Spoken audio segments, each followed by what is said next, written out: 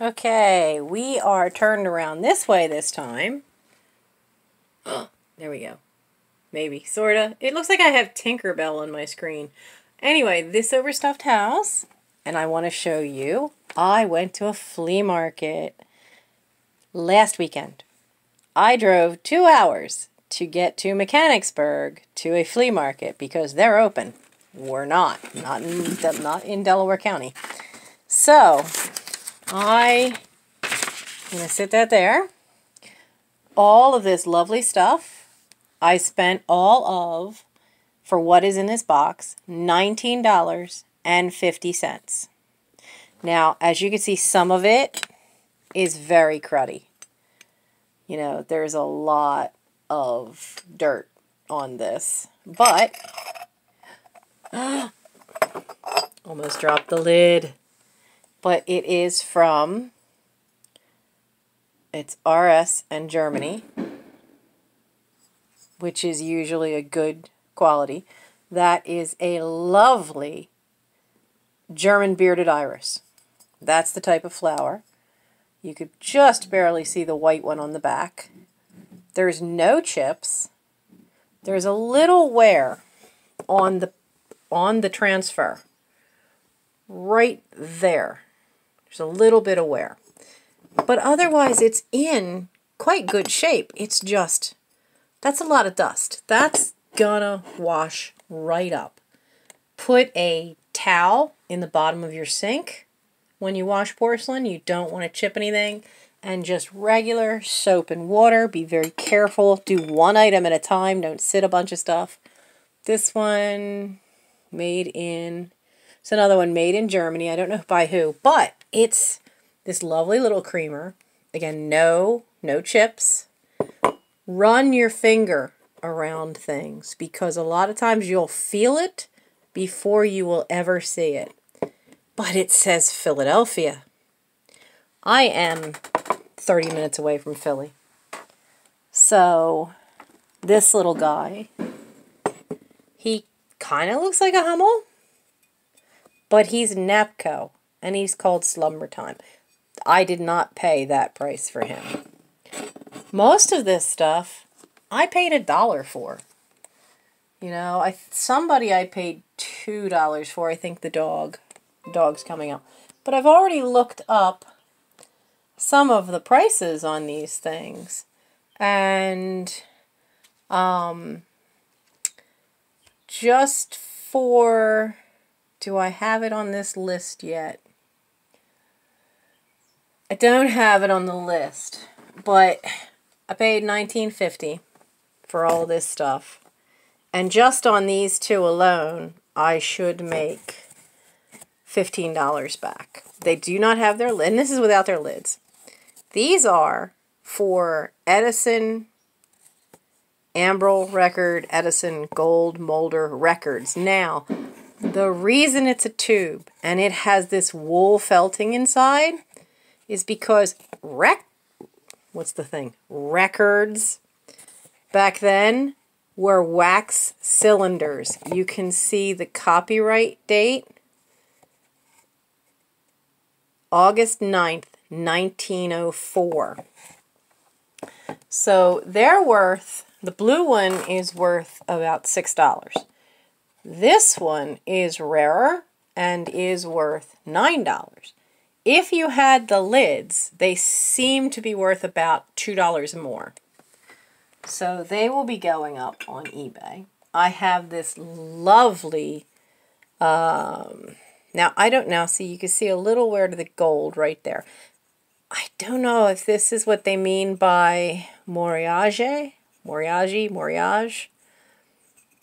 think it's Moriage. I have to look up because this is all raised. All this gold is not flat like you would have on most porcelains, and it is hand painted in Nippon, so it is older pre-World War II Japanese stuff. And they sometimes did this wonderful raised work in this tiny little demi-tasse cup. I searched the boxes. I just searched and searched and searched. Why will this not? Doesn't want to. There we go. Doesn't want to focus. I searched and searched and could not find the matching, I couldn't find the matching saucer. This little fellow, he's not very tall. You know, this is the size of my hand.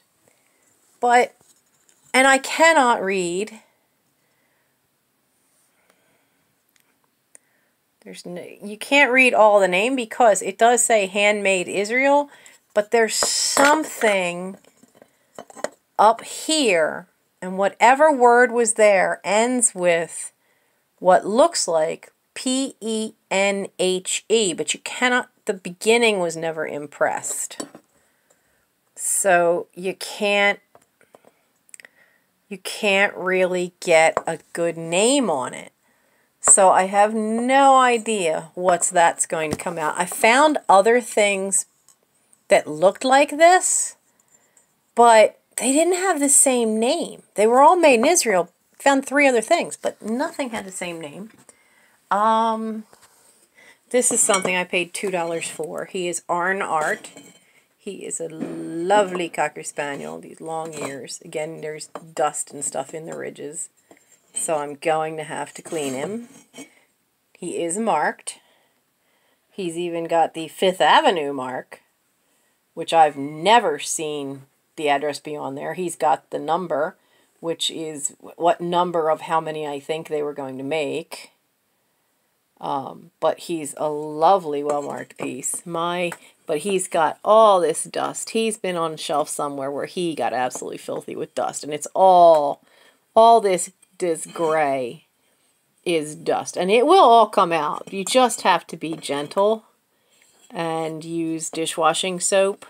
Not dishwasher soap. That's way too harsh.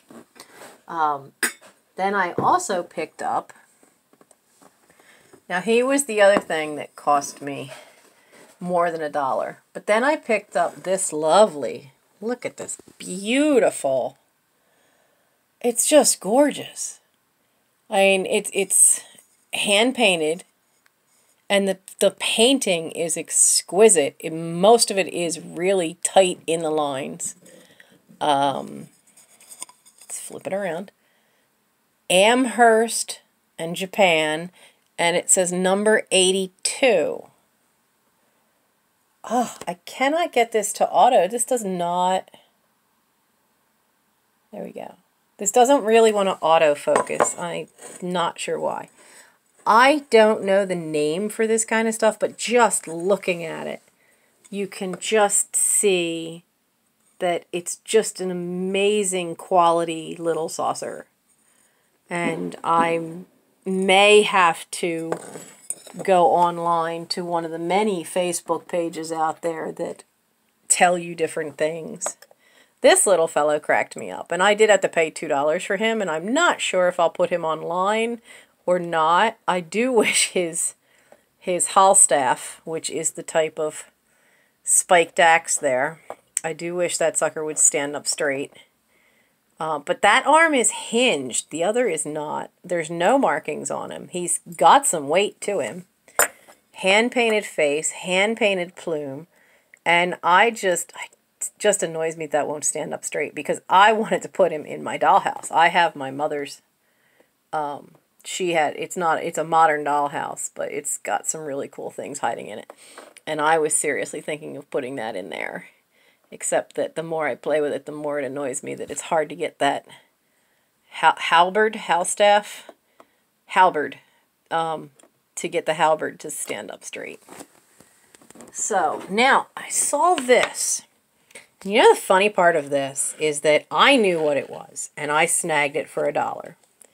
And they're worth about $8 to $15 depending on rarity. And they're from the Louis Marks, and there's no way this camera is going to pick this up. Just because it's all pink. It's called Stormy Weather Campus Cuties. Louis Marks and Company. And let's see my Roman numerals here. This is from 1964. So it's a year older than I am. And Campus Cuties, there's, I think 6 of them. I couldn't find this one. I found all the others online. I could not find her. I found full sets that had her in it, but not her. And the funny part is I had gotten this, and then a couple days later, Crazy Lamp Lady Jocelyn had posted a video, and I see her going through a box from the same flea market, and I could see this Campus Cutie in the box. I just thought that was quite funny that you know, she had been there, and apparently we'd been there about the same time, but she'd been at that particular vendor early on. Now this has a tiny little ding here, but the gold edging is in it.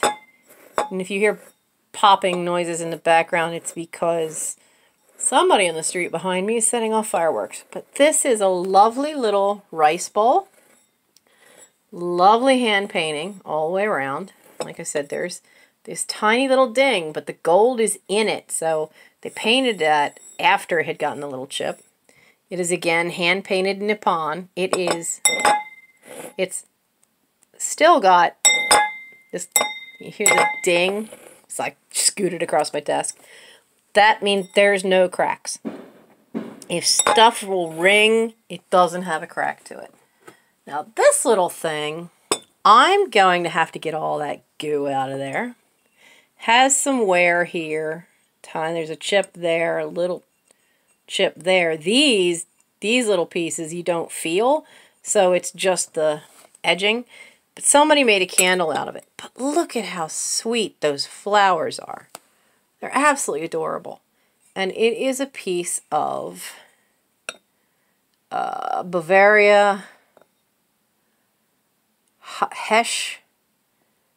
Heschergen. You know, my last name is German, but you'd think I could pronounce some of this stuff. No. The extent of my German is Hogan's Heroes. Now, that's how pretty. That's the back. That's the front. Isn't that just so gorgeous? Now, to get wax out of things, you have to be very careful. Put this in a pan of water. Heat the water up. Don't boil the water, and don't boil the piece. You don't want to do that to the porcelain. But get the water hot and then turn it off and sit this inside that pan of water. Don't let the water go inside. Get the water up to about wherever the wax line is. So I've got to do it up to about here. Sorry, up to about here. But turn the water off. Just hot. You want steam coming off of it. You don't want it boiling though.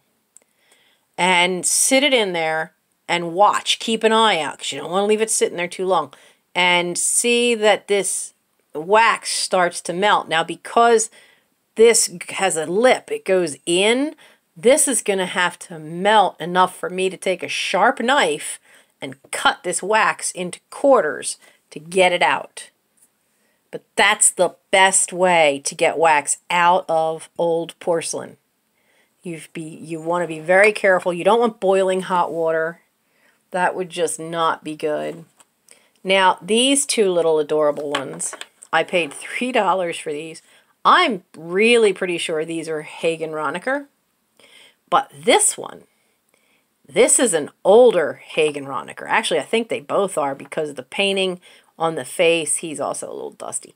But that face, look at that face. Are you going to focus for me?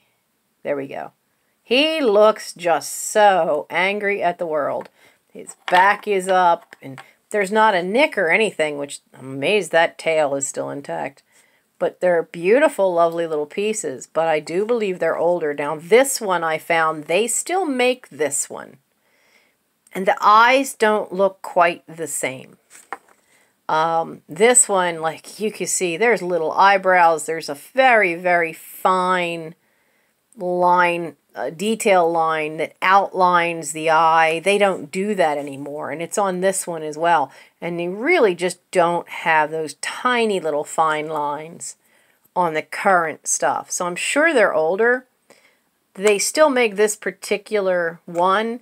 They do not make this one anymore. The other ones I found that have similar way of doing the eyes with that outline.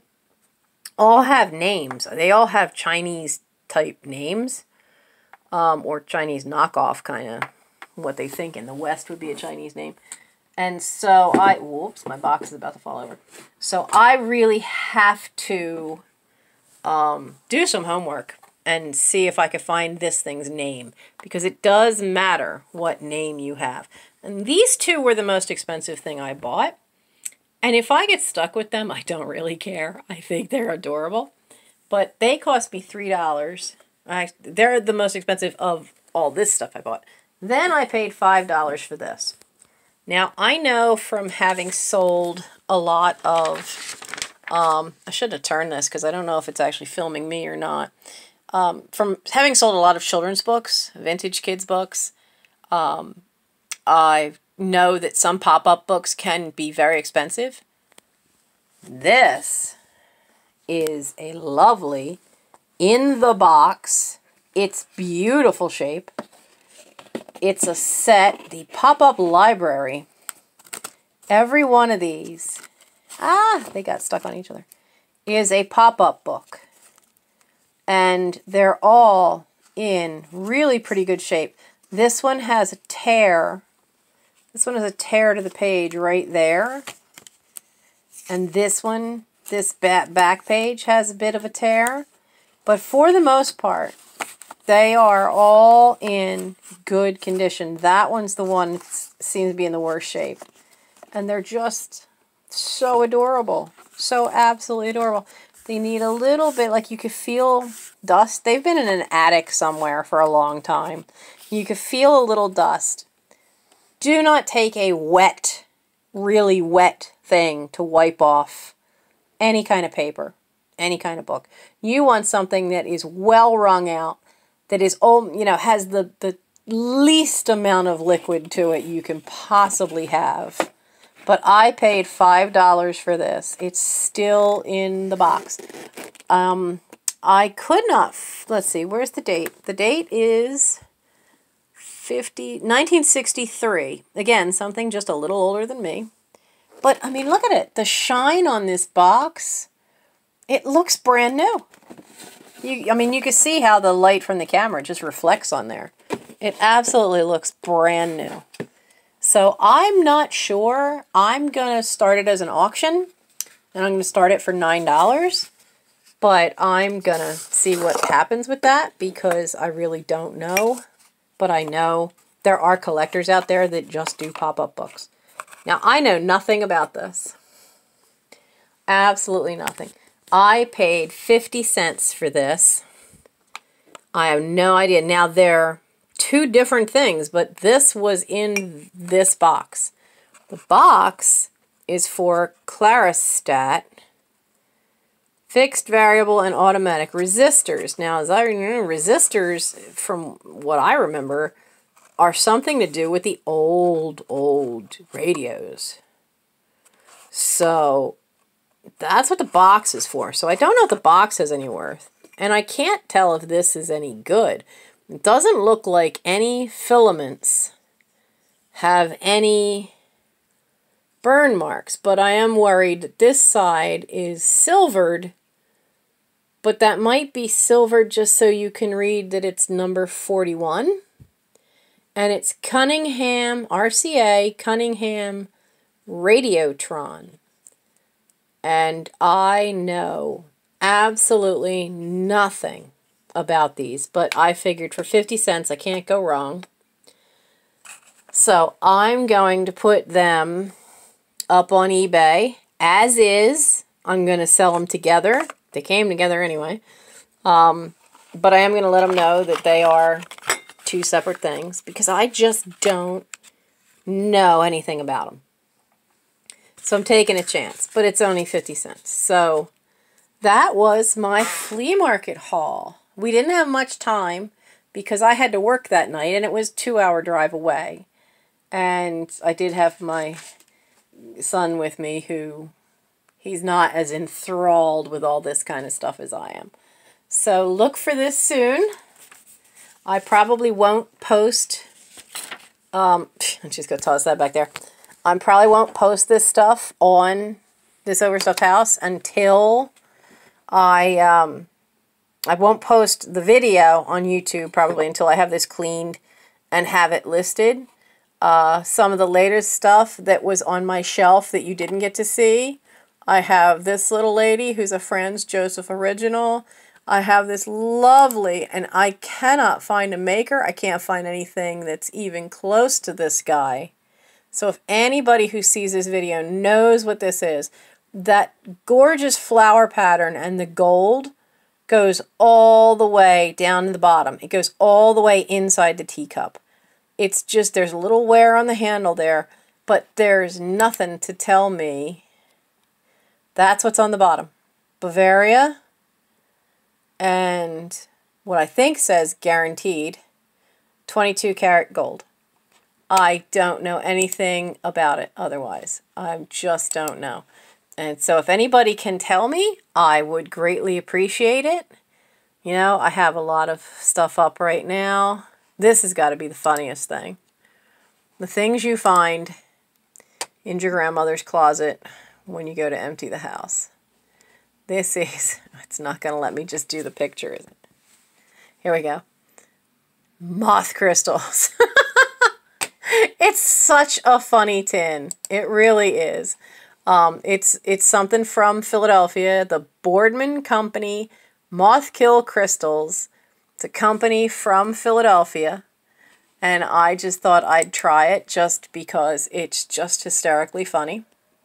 And I've got a bunch of porcelain smalls up. A little Lefton girl from, and the mark on her says she would have been between 1950 and 1955. A couple of First Communion ones. The little nuns. The nuns are listed. That's in the one video. All this stuff, this top part here, was stuff that was on the shelf that I had to redo photographs of. And tonight, one of the other things on my shelf is this.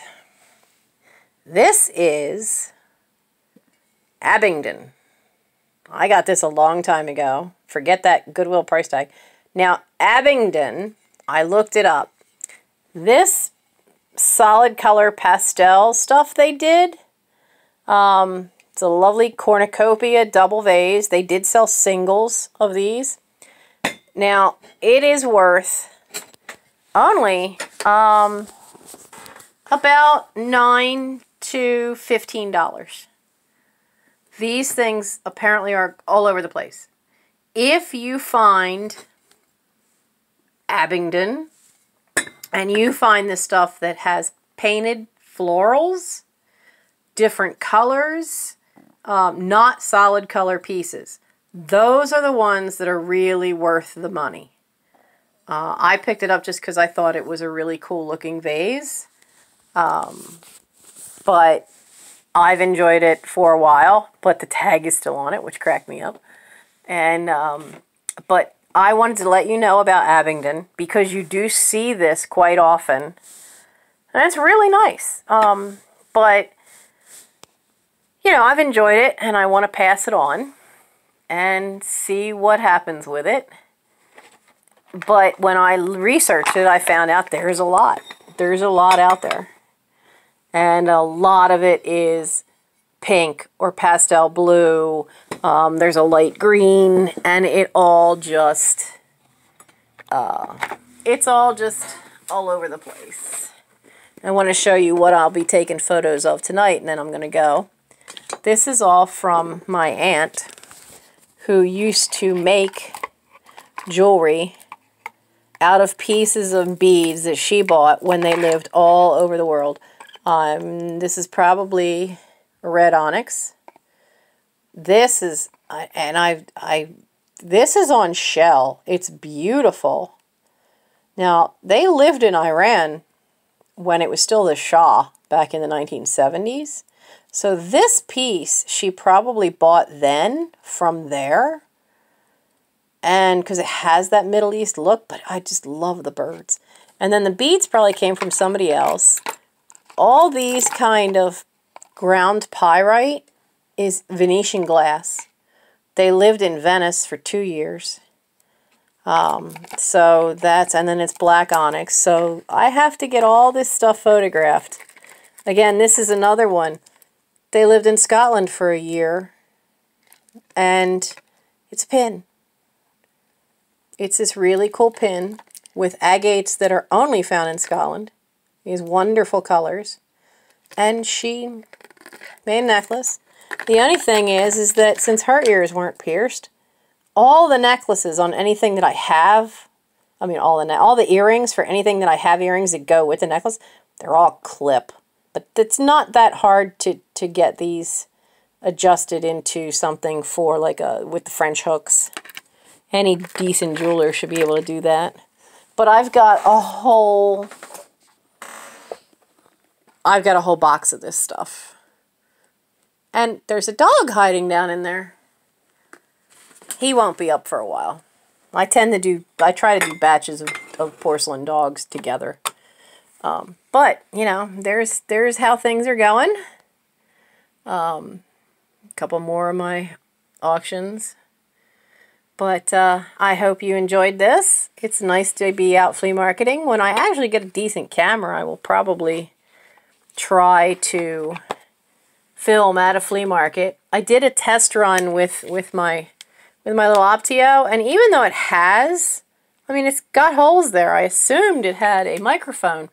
It does not record anything. So it is old, so maybe it's just broken. I don't know, but the phone records. So you have a good day, and as I said, I will probably post this once these things, I'm going to clean these tonight, and hopefully over the weekend get them online. And you have a good day. And hopefully, you know, we'll all be out shopping again soon from this overstuffed house. Have a good night.